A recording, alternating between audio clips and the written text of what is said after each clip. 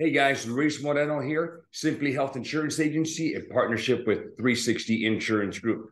All right, here's a question from one of my agents. I got an insured I'm trying to quote an ACA plan on. He makes $25,000 a year, but he just got this job. He hasn't worked, the first 6 months of the year. What do I use for their income? Great question. I'm going to answer that as soon as you like this video. Comment down below if you need to or you want to, and definitely subscribe to my channel. All right, so here is the answer to that question. All right, so here's what I would do, and this it's about running the math.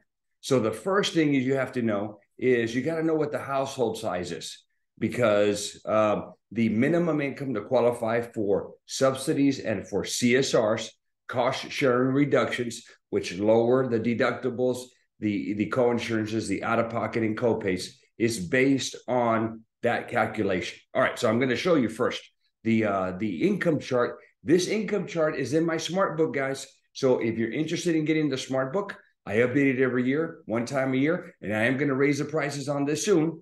But right now you can go get it, $50. I got it in English and Spanish. All right, click up here and you can go to the website and purchase the smart book.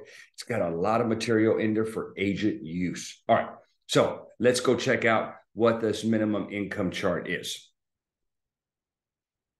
All right, so here's my smart book, guys. I update it every year. You have access to it if you're one of my agents, or if you're not one of my agents and you want to buy it, guys, I'm going to post a link down below and also up here so that you can get access to this book. Here's all the stuff that I have in this smart book, guys. I've got the poverty chart.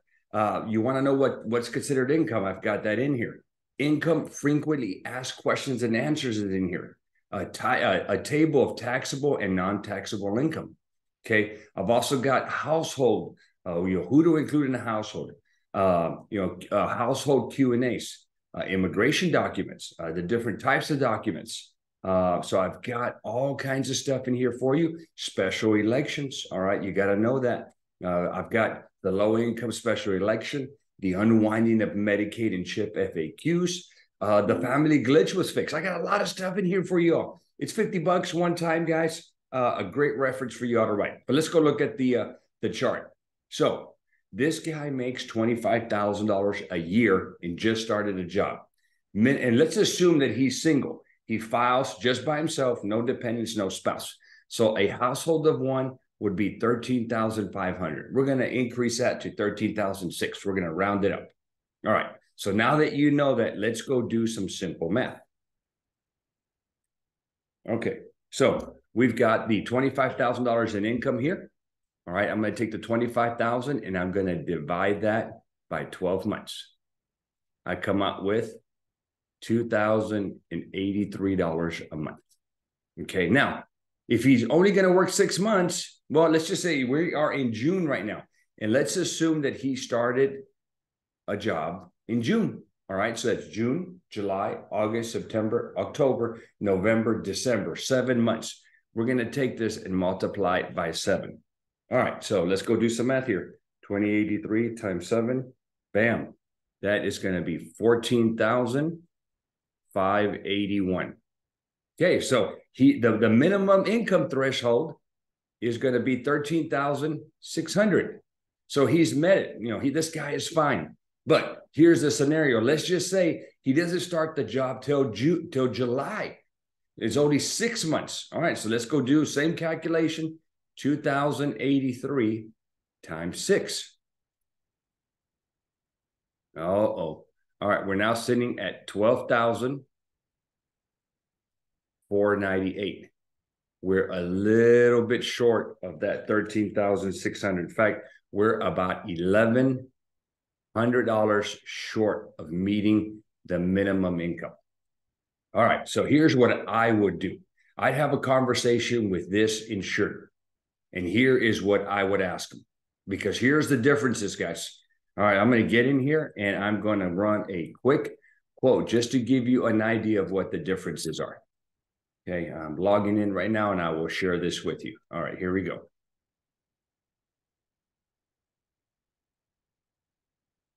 All right, so let's go in here and let's run a quick quote for this person. So he's a 26-year-old male. All right, so let's assume he's only going to work 6 months. So he's short of that income. He's at 12,600. Okay. Well, he gets no subsidies and he gets no CSRs. And let's go to a silver plan. Okay. The lowest silver plan is $317. His deductible is $58. The out-of-pocket, this is his worst case scenario, is $89, very high. Doctors are $40, specialists are $80, generic drugs are $20. Okay, so if this is all the income he's going to make, well, then this is what it is, guys. Okay, I would not manufacture income to get him some lower rates, but I would have the conversation with this individual. Say, look, you're about $1,100 short. If I take your income and I bump it up to $13,600, huge changes in your plan. So instead of paying, what was it before, 12,600, instead of paying $317 for your plan, your rate drops to $0. Your deductible, instead of it being $5,800, it drops to $0. Your out-of-pocket, instead of being $8,900, drops to $2,800. Your doctors drop to $5. Your specialist dropped to 10. Your generic drug copays drop. Your plan is super enhanced because you're getting subsidies and you're getting cost sharing reductions. So getting his income to $13,600, huge benefit for this individual. But here's the deal. To have a conversation with this individual. Look, you're $1,100 short and you've got 6 months. What, if I put 13,600 and you don't make it, you're going to have a potential tax liability when you file your taxes. You may have to pay that $322 times 6 back in the form of a tax liability. And I don't want that to happen to you. But do you have the ability to make $1,100 between here and the end of the year? Maybe you can put in some overtime. Okay. Maybe some bonuses. Okay. Depending on the job. Can you have a side gig? Maybe you go and sell some stuff, pick up anything to earn that $1,100. If the insurer tells you, you know what, yes, I can make that happen, then put in that $13,600. Okay, get it done. All right. Now, if you get an eligibility requirement for the income because there's a mismatch in what IRS has and what you're inputting, then you can generate a letter. Have the insured sign this letter and indicate what's happening. Hey, have the insureds write a letter out saying, I just got a job. This is what I'm earning. I'm earning $25,000. I'm going to work 6 months. I estimate my income to be $12,600. Plus, I have a side job and I'm going to earn an additional $1,200, $1,100, whatever the amount is. Okay, I'm going to be cutting grass. I'm going to become an Uber driver or whatever it may be, whatever the side job is going to be, that you're going to pick up that additional income. Get the insured to sign that, get it from the insured, submit it to healthcare.gov, and 99% of the time they look at it and they accept it, and you've satisfied that requirement. Plus, you've taken care of that insured. You haven't manufactured any income, and everybody's going to be happy. All right, now, here's a little thing that's really, really bothers me out there. There's ads that are out there running with a disclaimer that says that this person is agreeing to use minimum income. Do you think they know what that minimum income is? And it's based on the household. What if they only give you the data for one person, but they're married or they claim some dependents? All right, so you go in there and you run a plan based on the disclaimer of using minimum income, and now they go file their tax returns. It's February, March of the following year, and they're going to go file their tax returns.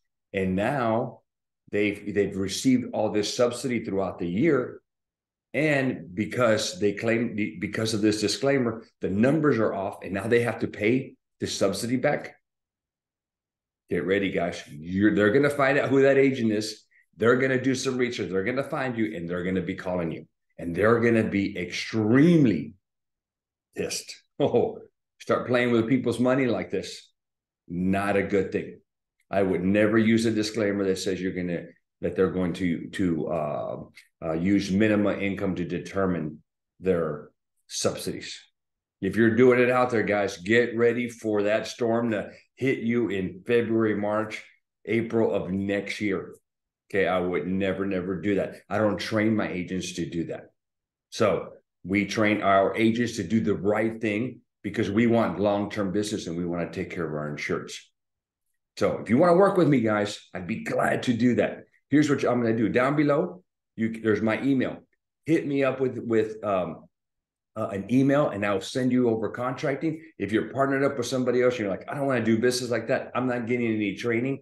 You know what? Shoot me an email. We'll try to get a release and move you over to me.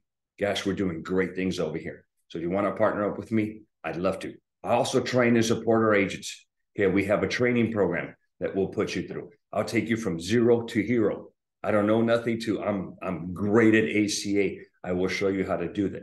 And then we have a support platform where you can go and answer questions or ask questions, and I get in there now, answer them for you. And plus, I'm going to be there when you're stuck with a client. You can pick up the phone and call me. Hey, Luis, I'm sitting with an insured right now, and we're stuck. You know, what do we do? All right, so you get all that from me. And so here's what I want you to do, guys. If you want to get my smart book, click down below or click up here, and you will get you'll get the link to go purchase my smart book. A couple of things that I've got for you. We've done very well with our ACA production. We've done extremely well. We get a lot of leads from social media. We run true ads. We don't run none of this clickbait crap. Okay, we run true ads. We get insureds. We call them, and all that was done because I partnered up with Shauna, who is great at social media advertising. If you want to get her class on how to run social media ads, I'll have the information down below. If you want my ACA 101 course and my smart book, get the information down below. And I have a great CRM. It's called Agent CRM. That's why we've done so well. It's a communication tool that we use for not only my book of business for auto, home, life, ACA, and Medicare, but it communicates with my leads. It's a wonderful tool. If you want to get information on that, click down below. Guys, thank you. And don't forget, comment down below. Make sure you like this video and subscribe to my channel.